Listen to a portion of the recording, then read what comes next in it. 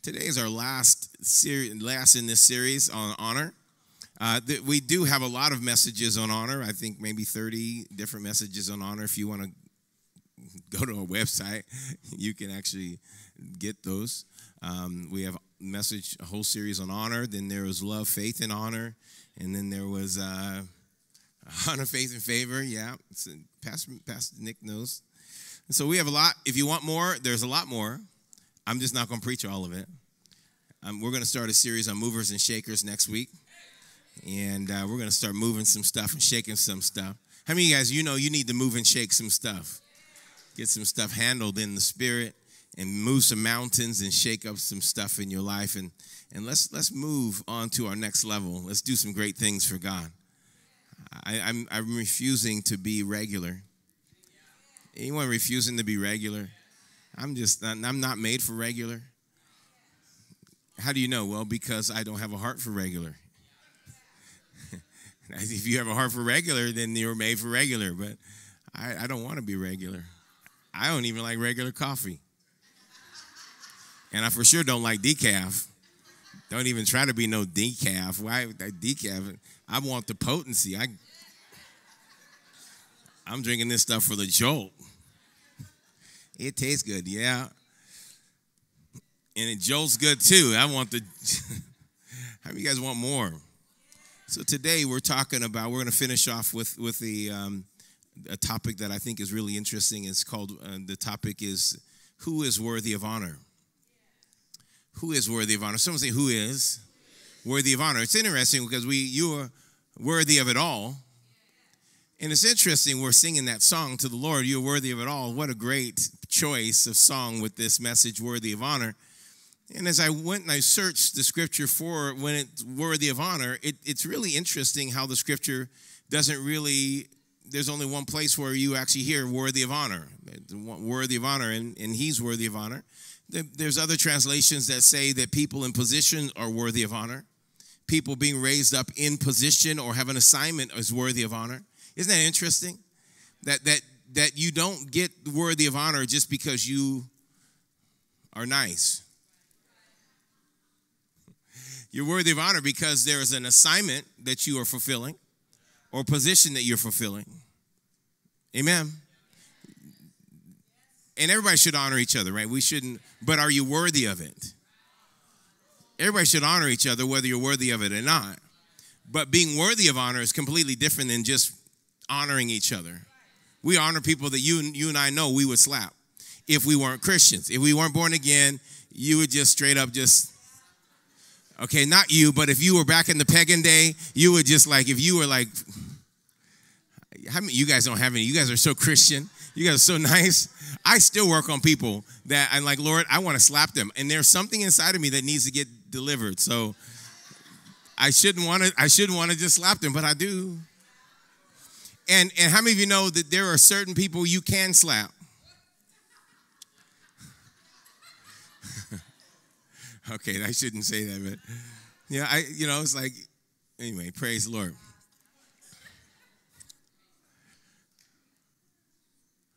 I used to watch a lot.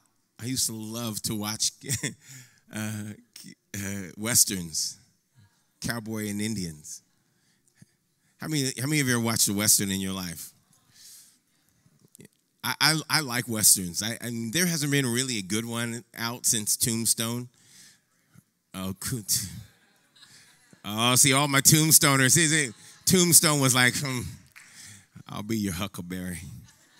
Oh, that just gives me chills down my spine. Just think I'll be a Huckleberry. Ugh. Val Kilmer kicked that role. Okay, so anyway.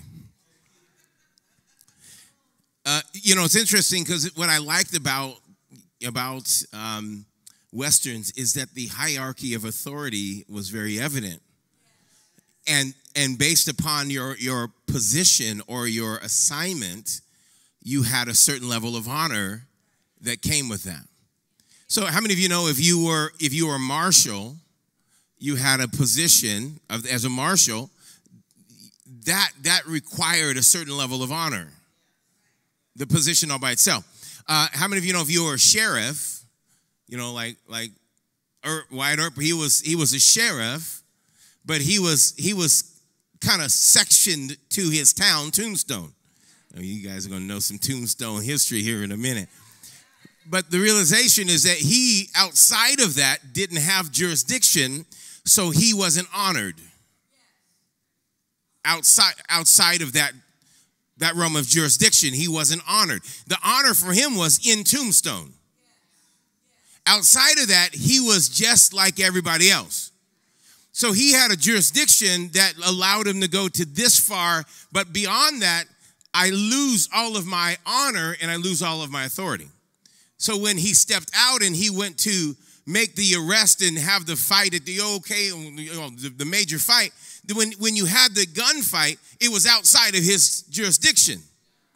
But the marshal, who had jurisdiction, wider jurisdiction, was county jurisdiction. You understand? He could go from this border to that border, from that state line to that territory, because he had a larger jurisdiction. And so he was honored in a larger space. So when Earp was outside of it and he did something, even though it was a good thing, it was criminal. And so he was arrested by the marshal. You guys tracking with me? There's two levels of honor. And then, of course, there's in this, if I'm a sheriff or I'm a marshal, I have the ability to deputize someone. So Jesus is a marshal and he has his deputies. He deputized, he gave them a specific authority to function within a specific realm. Come on, somebody, you understand? And so that commissions honor. That actually calls for honor. When you've been deputized under the authority of Jesus, you've been deputized and you have a certain level, a realm of authority. So the enemies or those criminals or the villains, they recognize that authority and they know to run or they know to fight, but they don't drink with you. We're back. No, I'm not talking about right now at your house. I'm talking about we're back at Tombstone. So I'm trying to give you this picture because when I'm about to read, you need to see the jurisdictions in place. You understand? We read the scriptures and we read the scriptures with a low level perspective of authority. But this scripture that we're going to read, we're going to start here in Luke 7. Will you guys read with me? Can I read a scripture here today? And I want you to see the hierarchy of authority that's being released. And based upon that hierarchy, there's jurisdiction. And based upon that jurisdiction, there's a demand of honor that must be revealed or released or received or given, right? So Luke chapter 7, verse 1, say amen if you're with me. If I didn't confuse you with Wyatt Earp, you're still trying to think, I'm going to go watch some Tombstone when I get home, right? It says, when Jesus had finished saying all this to the people, he returned to Capernaum, and at the time, the highly valued slave of a Roman soldier. Now, let's see this. Roman officer, a highly valued. Now, how many of you know a person that is highly valued has a certain level of honor? So he's not just a regular servant. It means that somewhere he's excelled in the Roman officer's house, and he's risen in his service. And I don't want to say there's anything wrong with the person who is taking out the garbage in his house, but maybe he wouldn't call on Jesus for that person. You understand? It was the fact that this gentleman was highly valued that the Roman officer said, I need to get some help for him because I value him. I honor him. Even though he's a servant in the house, he honors him. Because what he has done and what he can do and what he can achieve and how he leads in the jurisdiction that he covers in the house, I honor him. And so in this, I'm going to actually use my power to make sure that he's okay. I'm going to use the power of those who honor me to get power into his life because he honors me and I honor him. Are you guys tracking with me? Okay, that's just the first one I want you to see. And so at the time, the highly valued slave of a Roman soldier, Roman officer, was sick and near death. Verse 3, and when the officer heard about Jesus, someone say he heard about Jesus, and you have to understand, if you hear about Jesus, you have a responsibility to make a decision. If you hear about someone, you make a decision. I like them, I don't like them, I honor them, I don't honor them. There's no neutral. I know you think everybody that meets you stays in a neutral zone. They don't. There's calculated ideas that are coming in you guys don't want to be real. You guys don't do that. You guys don't look up and down and look at their shoes and try to see if you, okay. Outside, you passed the test. Your eyes are okay. All right, let me hear you talk, right? Then Verse 3, and the officer heard about Jesus, and he sent some respected Jews. Listen to these words. He sent some respected Jewish elders. Now, how many of you know a Jewish elder is also jurisdiction? They had authority. And he sent some respected, not just the regular Jewish elder, but the respected ones. The ones that commanded authority, the ones that commanded honor. He sent them to Jesus. I love this story. I was telling the Lord how much I thought this story was just an amazing story. Because look at, he sends the officer sends these respected Jewish elders to ask Jesus to come and heal the one that he respects. And if anyone in these guys, these Jewish elders who respect almost nobody, they go in verse 4, and so they earnestly beg Jesus to help the man. You guys got to track with me, because maybe you're not thinking in this term that I'm thinking, because they say in this part of the verse, they say, if anyone deserves your help, he does. They don't even believe in him. How much honor does a person have to have when they can ask someone to do what they don't even believe in? They don't even believe in Jesus. They didn't tell that guy about Jesus. He heard through the grapevine that there's someone called Jesus who can heal people. He has a connection to that grapevine and calls up the people that hate Jesus. Are you not tracking with me? Because you're too quiet to think that this is not an amazing story. This guy, this official has so much respect by the elders, they go to Jesus, the one that they hate, and says, if anybody needs your help, this guy needs your help because we respect him. You guys with me? We're looking at honor, how honor flows, how honor works. Who is worthy of honor? How come this Roman official has so much honor by the ones that don't honor anybody, really? How come this person has so much honor that he can ask them to do what they don't even agree with? They don't believe in. They don't accept. And it tells you the next verse. Verse 5 says, for he loves the Jewish people and even built. He uses substance. He uses substance to build us a synagogue. And we have more synagogues to build. So we need to stay on his good side, Jesus. We don't like you, but we like him. And he likes you.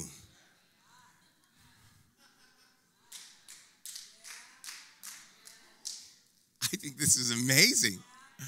So will you do us a favor? Verse 6. So Jesus went with them. Jesus is so cool. His jurisdiction can go anywhere. He's so highly ranked. He can go anywhere.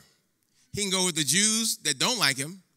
He can go everywhere. And he goes in, but before they arrived at the house, the officer sent some friends to him, and says, Lord, the officer's calling him Lord. Lord, don't trouble yourself. Never met him, never heard his teaching, just heard rumors about him.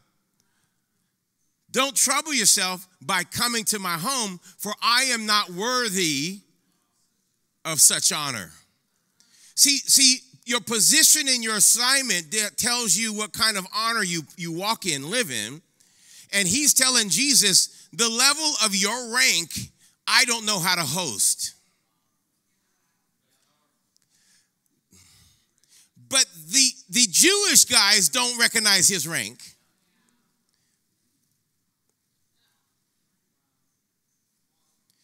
He says, I don't know how, in the word worthy is this, I'm not qualified to host you in my house. You know, when we hosted Rabbi Lappin, we honor Rabbi Lappin when he comes, because we go to Nashwe, which is a kosher deli, a kosher restaurant, and we try to find out, because we want to eat in our office, but we want to know how to serve him. And so in that honor, we go the extra mile because we want to be qualified to host him. You know, we had them prepare an incredible selection of food, and then they told us how to do it, how to make sure that we don't defile it, because I don't have the knowledge of. I'm not qualified. Come on, somebody, I'm not qualified to host him. But in order for me to host him, I'm going to honor him. Either I say, don't come here, we're going to go eat where you eat, or I'm going to prepare my house, because I need to be qualified. Because when I know that there's something on your life, I'm going to make sure that I know how to honor it. Now, his position alone and his assignment gave him this authority. Now, what was the man calling for? He was calling for the distribution of the power that comes with the position of being the Christ. You guys with me? It's slow starting. I know it's slow starting, and you guys are sleepy at the same time, but but I need you to understand that you want to be honored, and we can honor you, but it doesn't mean you're worthy of honor. But if you have an assignment and you have a position, then you become worthy of that honor because of your assignment and because of your position. And even though there are some around you that refuse to honor it, there's someone that honors you that they will honor. You tracking with me, man of God? You tracking with me, son? You got it. Okay.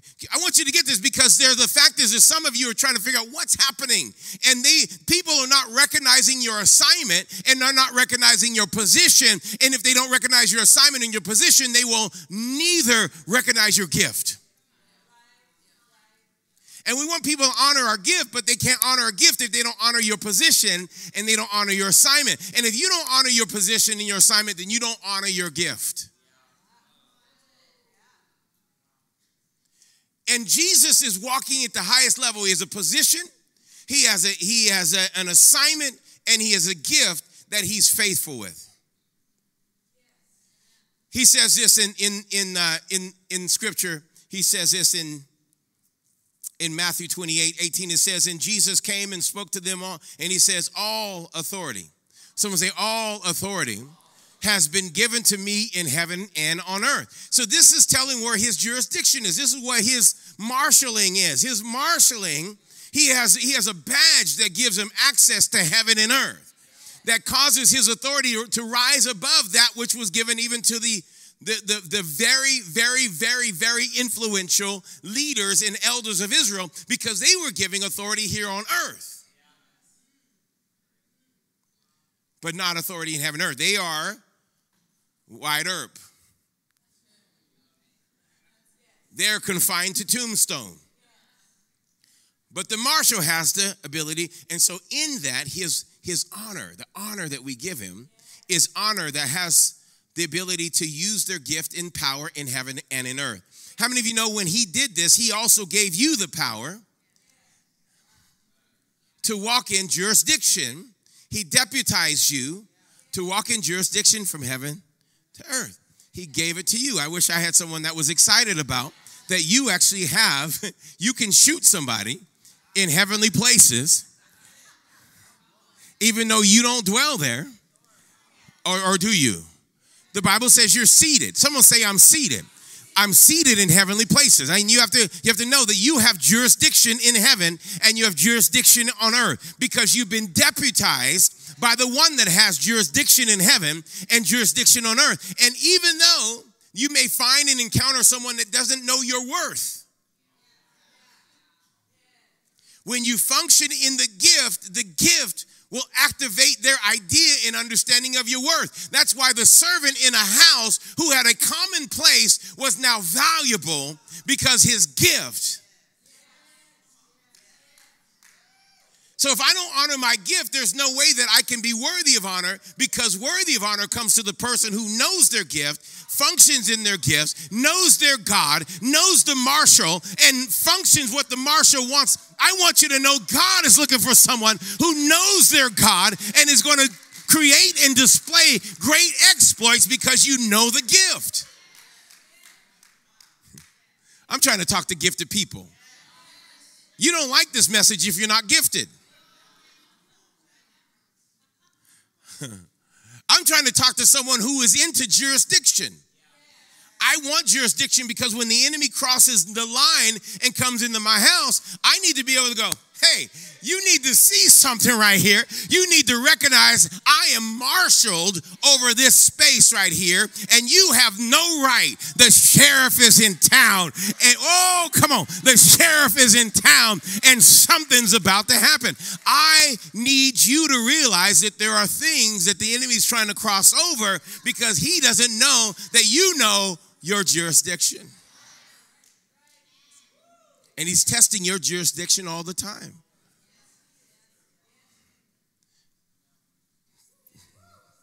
The bank robbers that these tombstone marshals were going after were always crossing the line, but when they crossed the line, there needed to be a response.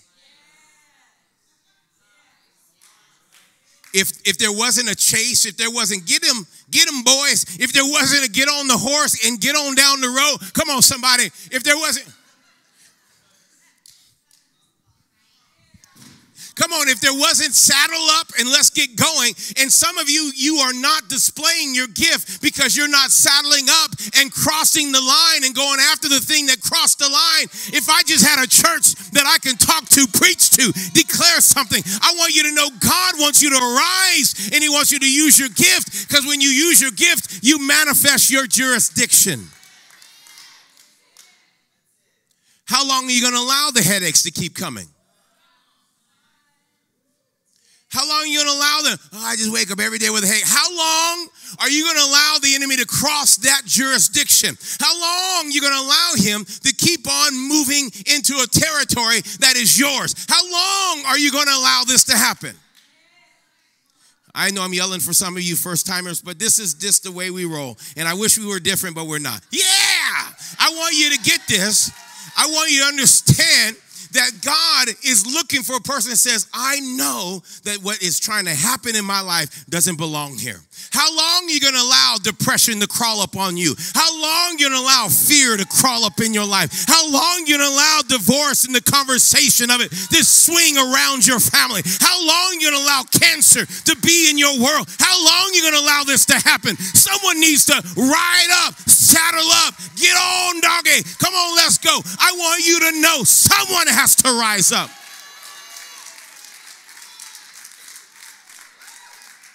If there's no rising up, there's no revelation of who you are and what you possess. The only reason that this officer, this Roman officer was calling, this Roman officer commands people. He's used to commanding officers. And he instead doesn't send a commanding voice to Jesus. He sends a submissive, a subjected voice. Could you come and help me? Recognizing a jurisdiction. When you offer yourself to help someone to minister, that's because you are standing in a position of jurisdiction and power and authority when you offer yourself to help. When someone comes and they are requesting or inquiring and requiring your help. You are now submitting to an authority. And you're showing your honor. When you say, will you pray for me? Oh, come on, church.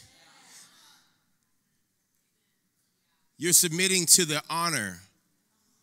And you're saying you're worthy of this honor because of the anointing or the grace or the jurisdiction that's on your life. But when you have something that continually violates you need to either be able to activate your gift or you need to honor someone who has it. Because if you can't activate it yourself, you need to find someone who's already active. And when you find someone that's active, they can knock off of you and get out of your jurisdiction what's been violating your life. I'm not talking to the people, I think, that has things that's been trying to take your family. Maybe you're not the person that has struggled with financial problems over and over and over and over, or walls over and over and over, or limitations over and over. Maybe you're not the right people. Maybe I'm talking to someone online. Let me see. Is there someone online that would say yes, that would say, I am not really excited about this outlaw crossing over my lines all the time?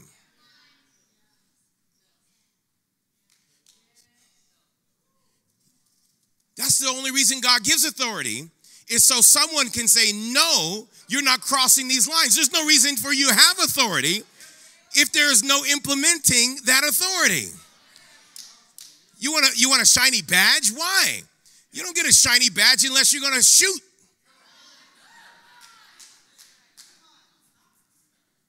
Come on, somebody. Let me preach this until I lose my voice. I want you to hear this, that God is not giving you authority, and Jesus is not walking in all authority so he can get a banner going, I walk in all authority. He's saying something. I have the ability to kick stuff out of heaven for you. I have the ability to kick stuff out of earth for you. And I also have already taken care of everything under the earth for you. So at what realm are you allowed to be defeated then? If you're Marshall, it makes me just want to throw this. If your Marshall has full authority in every realm, in every level, and what excuse can you come up with that allows you to tolerate an outlaw? The only thing would be is that you run with the outlaws. Oh, it got quiet up in here. A little bit of outlaw working up in this space. We need to go. Jurisdiction is going to be adjusted today. I'm going to secure my borders.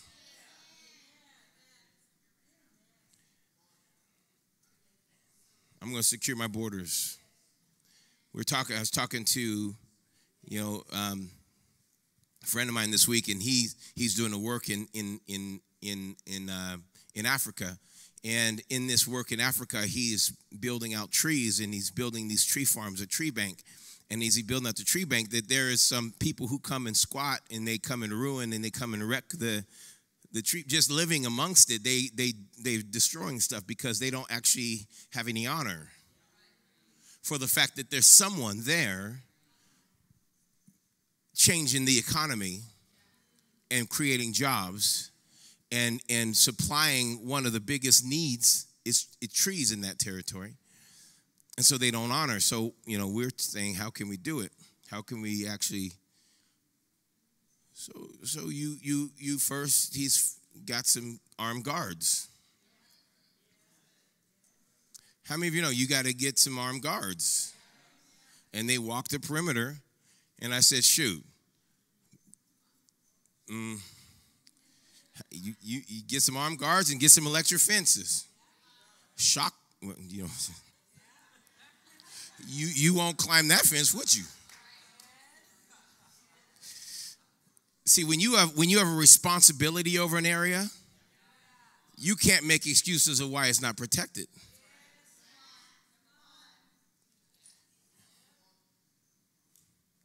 He can say, well, I just don't know what to do with the squatters. Yeah, get a gun. I feel like I belong in Texas. Get a gun And if you can, hire a bunch of people with guns and have them march the thing. And if that's not enough, then build a wall and put some electricity on it. Because his stuff is being eaten up. It's a consuming force that wants to squat on his land. And if he tolerates it, if he just accepts it, the dishonor will be there. But only way you can get your honor back, only way you can force the honor in your life is by making the enemy know you have authority greater than him. And that takes an enforcer. You can't be political about that. You got to enforce it. TNT. That's what dunamis is, right? There's dynamite power. Okay, you guys, I'm going to move on. I'm move on. Hebrews chapter 5. Hebrews chapter 5. How many of you know, as you turn to Hebrews chapter 5, verse 14, it says, honor the gift. I write, honor the gift. If you honor the gift, it's honoring the worth of the authority that gave you the gift. When I function in the gift that God gave me, I'm honoring the one that gave me the gift. Because there's no gift you can't have a gift that is started by you.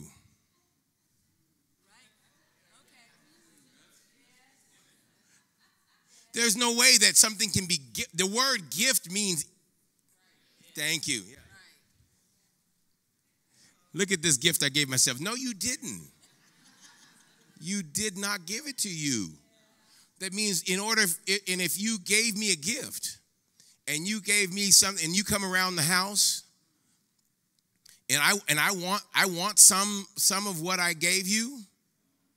You know, you gave me a coffee maker and I'm like, hey, I want to try some of that coffee in that coffee maker. And you're like, oh wait, let me see. Gosh, where'd I put that? Wait, I got to get the ladder. And you open up the attic and you crawl up in the attic. How many of you know at that point, I'm completely dishonored? Because you hit it so deep, you didn't even know where it was. You didn't function in it. You've not even, and then you come out and you go, wait, I need to get some scissors to open it up. Yet that's what we do with the gifting that God gives us. How can you say that I use my gift all the time? Are you sure? Because the only way you can know if you're really actually using your gift properly is if you've identified your assignment. If you've identified your assignment. If you have not identified your assignment, your gift is not functioning in its proper terms. You may be using that coffee maker, but it's not supposed to hold your paper down from the wind coming in.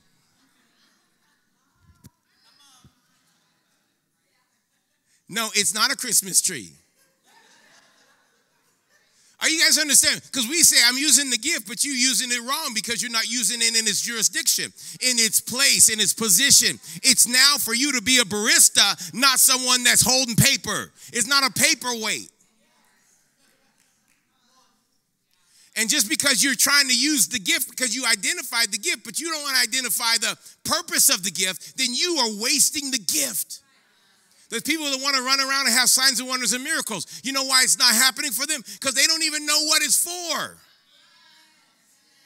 God's given me a gift of healing so that I can kick the devil out of your jurisdiction and give you your life back so that you can start functioning in authority in that way. God's given me the spirit of prophecy so that I can kick the devil out of your jurisdiction.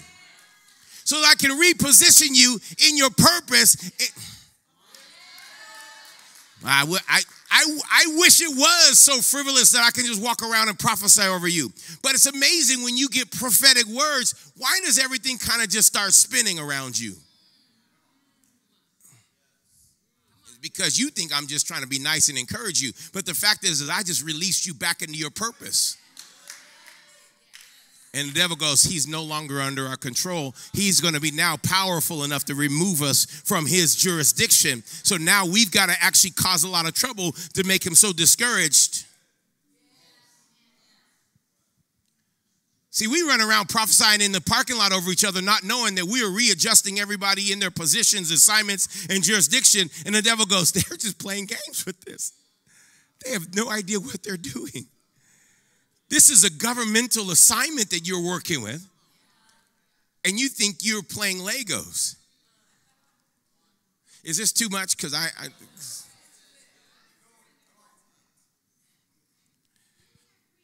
Thank you. I like that. I received that. I'll preach it. I'm going to preach it. Hebrews chapter 5. I received that. Preach it, preacher. Hebrews 5:14 says, solid food. Someone say solid food is for those who are mature. So the conversation is about my maturity. Those who are mature, who through training. Someone say training. Another version says, by the reason of using, have their skills or senses exercised, honed in. Now watch, who through training have the skill to recognize the difference between playtime and business. Come on, somebody. This is the problem with the body of Christ. We don't know when playtime is over. Playtime is done. The devil he's not actually trying to play with you. When he's trying to kill you, he's not playing. He's smiling. I'm going to kill you. That's because he's crazy. Crazy people smile and say they're going to kill you. I'm going to kill you.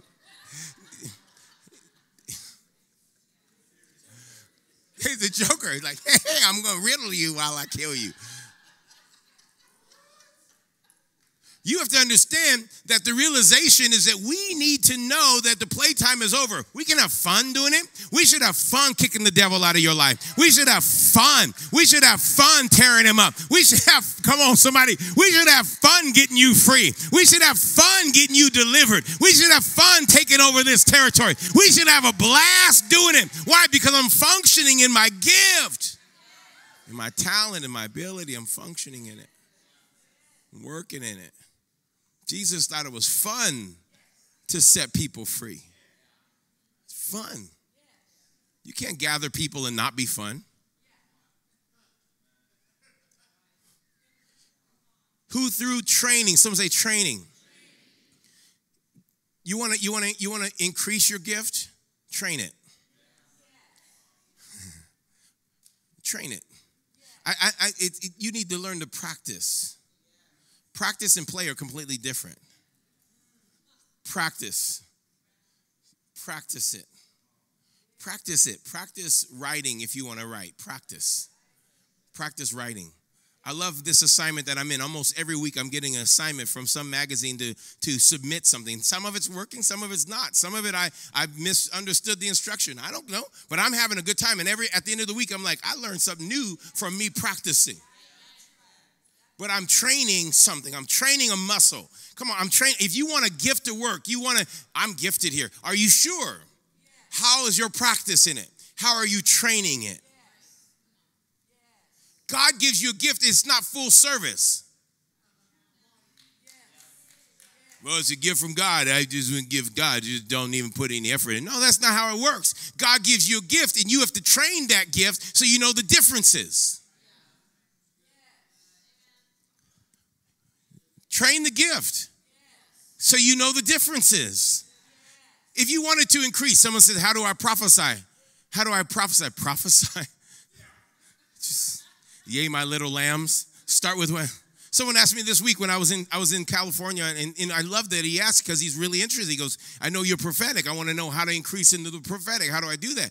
I said, this is what you do. You get a prayer list of people, and you start praying for people. And when you start loving on people and you're training your gift, you're praying over them. And if you write what God is showing you about them next to their name, and then call them up next week and say, hey, how's everything going? You don't have to say, I've been praying, and this is what I got as a prophetic word. Just call and talk to them, and what you've been praying will come out of their mouth, and you'll confirm that you've heard from God. And I said, then after that, you get used to that. Then you go, God, now I'm ready to start getting scriptures for the people that I'm praying for. And then I said, write down scriptures and give them to the people that you're praying for. And then I took them through. And I said, from that, you're going to go to dark sayings. He says, dark sayings. Yeah, dark sayings. Yea, my little lamb. You're talking about a red balloon, and no one knows anything else about a red balloon except for the person you're talking to. And they're like, oh, I grew up with a red balloon. And I grew up living in a red balloon. Praise the Lord. And you're going, man, I had no idea. I thought I was crazy. Everybody else around you going, are you crazy? But this dark saying is, it's for them, not for you, not for anybody else around you. See, you see the progression. I said, then after that, you're going to start telling the secrets of the heart. Secrets of the heart? You mean I'm going to tell them where they're sinning? I'm not, no. We're not going to go after that. Stay away from that. I said, but the thing is you're going to start telling people, you know, when like Saul, like the prophet said to Saul when he's looking for the donkeys, hey, you're looking for donkeys? Come over here. I'm glad you're looking for something. Come to my house. I'm going to tell you all the secrets of your heart, or the things that are in your heart. He gets there and he goes, God is going to make you king. What? Israel's never had a king. How can you tell me I'm going to be a king and that it's in my heart? Because the moment you heard it, you go, I would love it. I'll tell you secrets of your heart. I said, I walked him through this whole process. I said, but you don't start going after names and addresses and what's on the phone book. You start over here with, I love people, Lord. I love them. I love them. I love them. And you're interceding. See, there's a story in Numbers, the beautiful story. Can we read it for a second? Oh, I'm out of time. This is Numbers 20, and we're going to start reading at verse 9. So God says to Moses, he says, you know, people are complaining. The people are complaining. Some say they're complaining. And as they're complaining, man, they're complaining about not having water.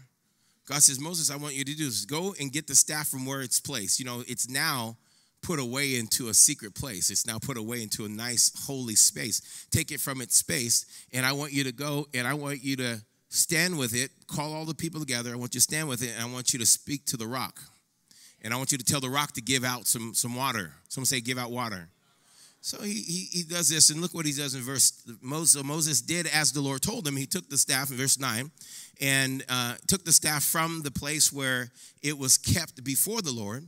And then he and Aaron summoned the people to come together and gather at the rock. And he says, listen, you rebels. Anyway, you guys have never felt like that. Listen, you rebels, he shouted. Must we bring you water from this rock? This is what God told him to do. And he's talking to the people. Then Moses raised his hand. Someone say his hand. And struck the rock. Say it again, his hand. And struck the rock twice with the staff, and water gushed out.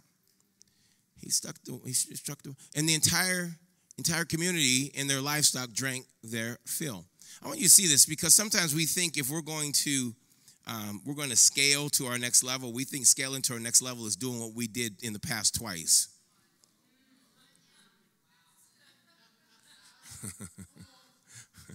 I can preach a whole sermon on that one. You think just because you hit the rock once and it worked, you're going to just hit the rock twice and it's the right thing to do?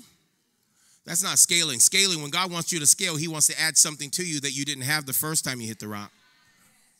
And so he says to them in verse 12, he says, but the Lord said to Moses, Aaron, because you did not trust me enough to demonstrate my holiness to the people of Israel, you will not lead them into the land that I am giving them. I want you to see this, because there's something going on here that God's saying, you thought this was about you, the way you function in your gift. But the way you function in your gift is about me. The way you honor your gift is the way you honor me. If you use the gift the way it's supposed to be used, then it shows that you trust me. But if you use it the way you think it's supposed to be used, then it shows that you honor and trust you. And for that reason, you can't lead. You can't be in this level of jurisdiction that you want to step into. You guys are getting quiet. Because your gift is on you to honor you.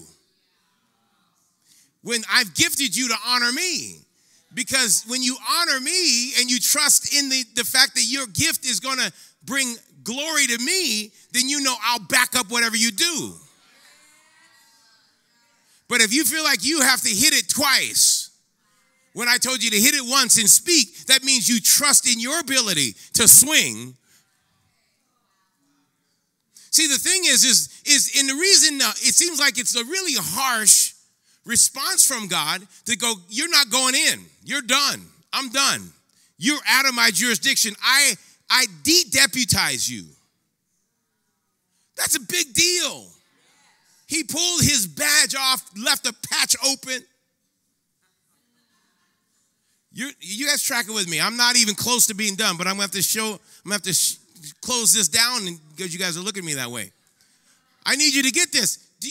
It's very harsh for God to respond. And I said, God, why did you respond in such intensity? He goes, because he'd been practicing and training so long he shouldn't have made that mistake.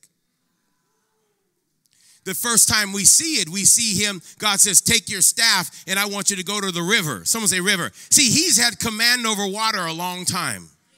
Go to the river, strike the river, and the river responded to him and did exactly what it was supposed to do. Come on, somebody. Then the next time you see him, he takes the staff. God says, go take that staff, and I want you to go to the sea. And I want you to strike the sea. So the Bible says he lifted up the staff in both of those terms. He lifted up the staff and struck the sea, and the sea responded. He has command over water. He knows his jurisdiction. I have command over water. And every time he's practicing, it starts with a river. It starts with the place that he was pulled from. He has command over the place that he was pulled. Come on, somebody. You have to have command over your past. You have to have command over your thing. And he has command. And he takes that step and he hits it and it responds it and it will no longer control me like this again. His jurisdiction's increasing. Then he goes to the next thing. He goes, I'm going to have command over the sea. God says, stretch it over the sea. That sea, stretch it out. And he smacks that puppy and it comes open and it responds just as if it was a river. But now it's a bigger thing. His jurisdiction is increasing because he's training. He's training. He's training. Come on, say he's training. Little by little, it increases. Little by little, it gets better. Little by the reason of your using. If he didn't strike it the first time, it wouldn't happen the second time. Are you tracking with me? It wouldn't happen the second time. He goes, okay, that's great. Then God says, now we're going to take it to the next level. Call everybody together. We're in a place where there's no water. But I've given you jurisdiction over water.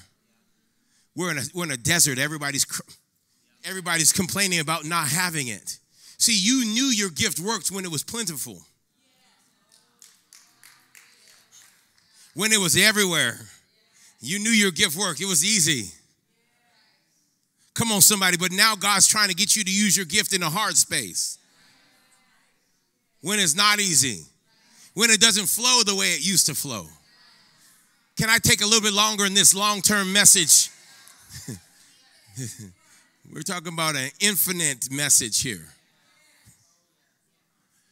He then says, I want you to do this. He says, Moses, I want you to stand. And he goes, he first tells him where he's going to position himself. God says, I'm going to position myself across from you in this dry place. I'm going to be right across from you. And I want you to stand across from me. And I want you to lift up that rod again. And this time I want you to do the same action that you did before. When you hit the rock, when you hit the water responded. Now I want you to do the same thing. And he takes it and he says, whew, and he hits that rock splits and water comes out. He commands water. Water will come from wherever it's supposed to. You understand? But there's a point where God has to disassociate you from the gift and know that it's in you, not in your rod.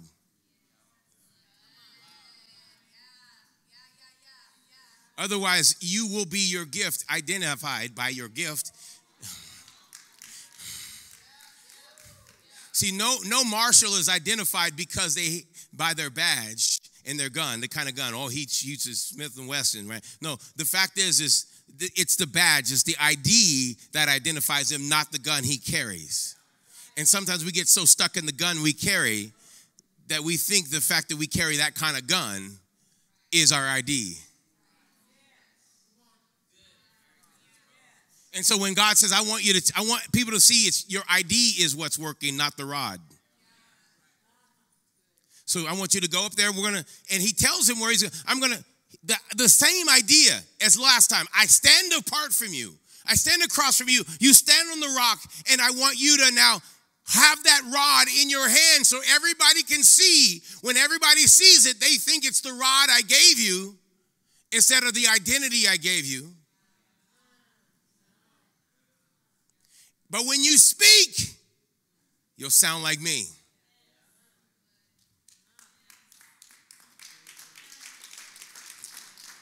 If he would have followed the training, he would have stood on that rock. Instead, the Bible says something completely different. I love the way the Bible says. It says he lifted up his hand. Where before it says he lifted up the rod. Now he's doing it in his power when you do it in your hand. Now the jurisdiction's in your hand, not even in the gift.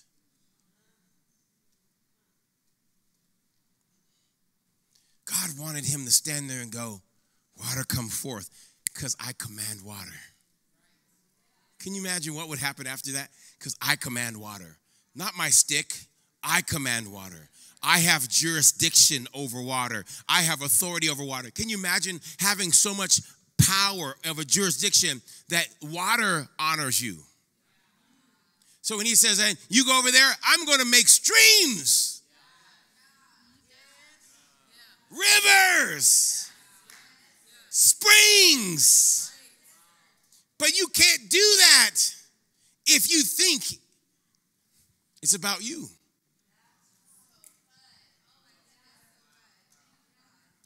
Are you guys tracking with me? See, if I don't honor the gift properly, that means I use it with my hands. Let me finish off with this. Luke 19. Woo! I have to finish it well, God. I have to do it well. I have to finish. I know I'm preaching an hour today. Is that all right? Is that all right? Because sometimes it happens especially when we're finishing off a series. We gotta finish it well. Luke 19, verse 17 says, well done, the king exclaimed. You are a good servant. You have been faithful with little. I entrusted to you, so you will be governor. Isn't it interesting that you can go from being trusted with little to being governor over 10 cities? And what was the key to me going from being someone who's just over a little bit to now, however, that equates to me now governing 10 cities? Faith-filled. Keeping my faith full of all of it. Staying full of faith the whole time. Looking at the rock going, you're still going to give up even if I have to speak to you instead of hit you. Come on, you're still going to do this. And this is where the connection of authority and faith link in. You ready? Because your faith is the key to your authority. Your position, your assignment should give you a level of faith that other people don't have. Why do you believe God for this when I don't have a term? Because I have the assignment to do something there. You have assignment to do something there. You have faith over there where I don't have faith over there like you do. And so your assignment over there to that jurisdiction gives you faith in that area. And so I honor you in your gifted area so that you can swing your gift in my area. Jesus is sitting there and the centurion sends word through his friends. Don't worry about Jesus. Don't come. You can just hang out over there. He's already dead. Don't worry about it. Jesus says, don't you know my jurisdiction? I can heal those that are alive. I can create those that are not yet. And I can resurrect those that are gone. Oh, come on. He's saying, and I can do it without hitting it.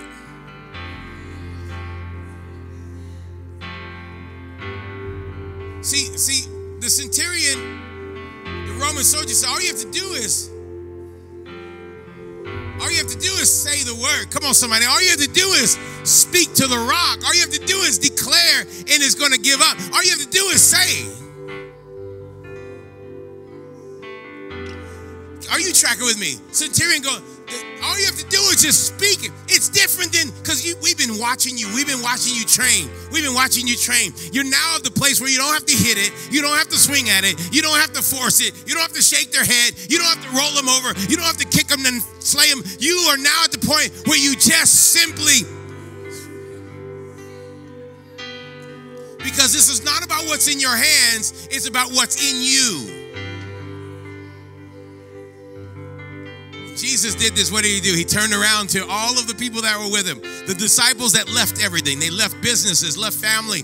He turns to them and goes, oh my goodness, I've not seen anybody with this kind of faith.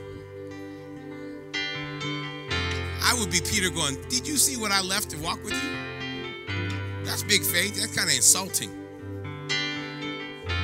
No, but he's saying, yeah, you don't understand that when I speak, it's enough. The level of faith, and he says, I'm not doing it justice. He said, the centurion, he says, all I know is if you speak, it's going to work, because I'm like that too. I'm a man that's under authority. I have authority on me. I have authority on my life. And so when I speak, everybody that's under me goes where I tell them to go, does what I tell them to do, because I know what it's like to walk in jurisdiction. I'm submitting myself to your jurisdiction. All you have to do is speak. And what did Jesus say? Look at this faithfulness.